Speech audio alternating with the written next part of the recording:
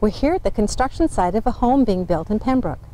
There's lots of waste generated from construction, renovation, and demolition projects. Ever wonder what happens to all that waste? Let's visit the Ottawa Valley Waste Recovery Centre to find out. Here we are. All vehicles are weighed in and out to determine how much material is being kept out of landfill. This load of drywall material weighed 2,210 kilograms. The centre's construction and demolition disposal area receives separated drywall, clean wood waste, dirty wood waste, shingles, and concrete. There's also an area for scrap metal and brush disposal. During the spring, summer, and fall, the centre can take loads of unsorted construction and demolition material. All the loads are inspected. If they contain about 60% sortable material, we'll get the truck to dump on the paved area, and centre staff can sort and separate all the material.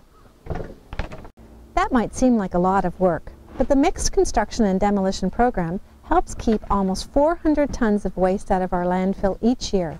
So what happens to all this stuff? Concrete is used as clean fill in road building around the Waste Recovery Centre. Shingles and dirty wood, which is wood that is painted, stained, or pressure treated, is ground up. They are used as alternative daily cover on our landfill site instead of depleting on-site gravel resources. Drywall is screened to remove the paper, leaving behind gypsum, which is used as a source of calcium sulfur, adding valuable nutrients to your soil. Clean wood waste is ground up and sold as wood mulch. The centre's wood mulch is natural in color and great for all your landscaping needs.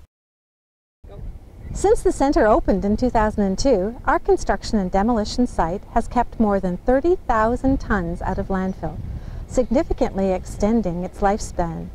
Visit our website for more information on the proper sorting of construction and demolition materials.